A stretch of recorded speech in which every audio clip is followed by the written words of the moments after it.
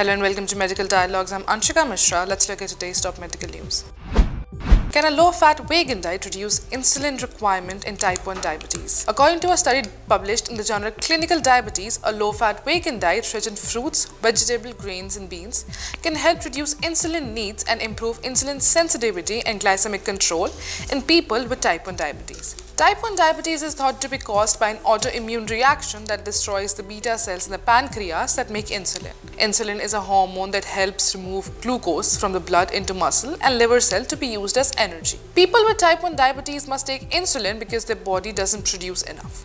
Some people with type 1 diabetes may also have insulin resistance, which is a condition in which cells don't respond well to insulin and glucose remains in the blood. Insulin resistance is strongly influenced by dietary fat, which can inhibit glucose from entering the cells. Over time, high blood glucose level can lead to health complications. In the 12-week study, 58 adults with type 1 diabetes were randomly assigned to either a low-fat vegan group with no limit on calories or carbohydrate or a portion control group that reduced daily calorie intake for overweight participants and kept carbohydrate intake stable over time.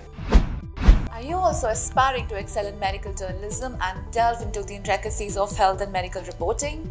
Explore our comprehensive course on medical and health journalism available at the Medical Dialogues Academy. Learn from industry experts who possesses in-depth knowledge and experience in this field. For further details, scan the QR code provided or access the link in the description box below. The results showed that in the low-fat vegan diet group, insulin requirements decreased by 28% and insulin sensitivity improved by 127% compared to the portion control diet group. This was accompanied by an average weight loss of 11 pounds in the vegan group, while the portion control group saw no significant change. Increased carbohydrate and fiber intake were associated with improved insulin sensitivity. Additionally, the vegan group experienced greater reduction in total cholesterol and the LDL cholesterol compared to the portion control group. With the cost of insulin remaining a concern for many, a groundbreaking research shows that a low-fat vegan diet that doesn't restrict carbs may be the prescription for reducing insulin needs, managing blood sugar level, and improving heart health in people with type 1 diabetes, said Hana Kahleova, MD, PhD, the lead author of the study and director of clinical research at the Physicians Committee for Responsible Medicine. Thank you for watching. Stay tuned to Medical Dialogues for more updates. Never miss a medical update from Medical Dialogues.